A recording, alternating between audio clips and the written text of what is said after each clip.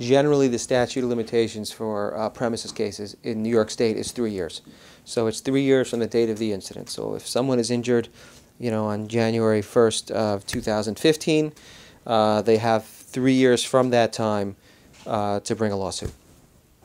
There are some exceptions to that. If you're dealing with a property that's owned, for example, by the City of New York, the statute will be shorter. But for the most part, in almost all cases, in a premises case, the statute of limitations will be 3 years.